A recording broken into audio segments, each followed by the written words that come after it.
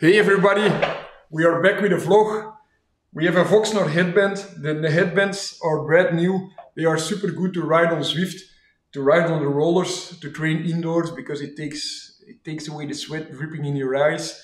And when you get a headband, it's 10 euros for a headband. You support Quebeca, and we all love Quebeca. Next to that, I have a super cool PlayStation t-shirt. It's for 90s kids. But let's get to business. This vlog we are talking about how to make the best possible bike case with a cardboard box.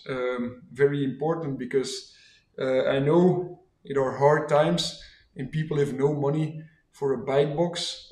That's why I have my cardboard bike box.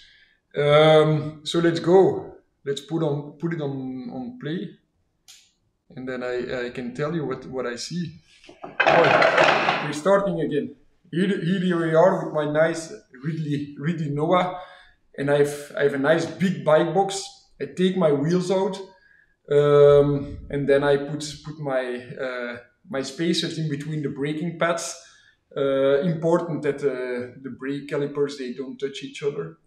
And then I take some elastic bands around my brakes. Like this is the best way to travel. I got some tips from mountain bike people to do it like that. The only thing that I'm afraid of is my rear derailleur. I take it off, I wrap it in some newspapers and I tape it a little bit in between the rear part of my bike. Like this, there's no problem. And when I tape it, the last part of the tape I double wrap. This makes it really easy to unwrap the tape from my frame. A good tip from me. Then I take a big piece of Isimo, we say, and I put it in the middle of the box. This is to support the frame. It's a cardboard box, and you don't want the chain rings to get through the box like this. As you can see, my frame is supported a little bit by this piece. And then my frame is in. I don't have to do anything with the handlebars. They are just straight. I take a wheel box and I cut it in half.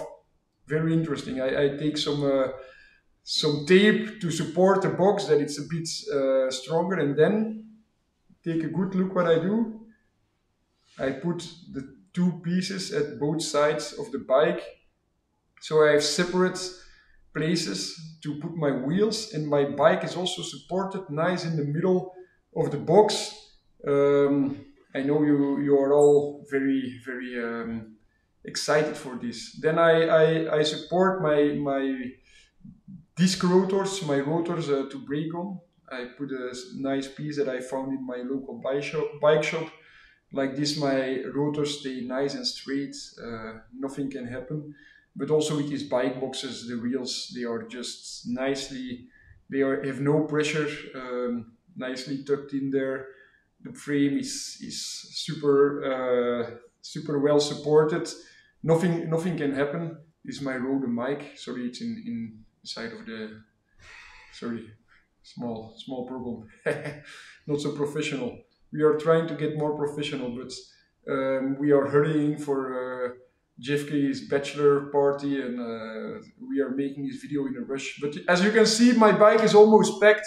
It's almost closed. But then I thought, oh, maybe I can do it just a little bit better. So I find some big sponges. I thought about some big sponges that I put around my handlebars.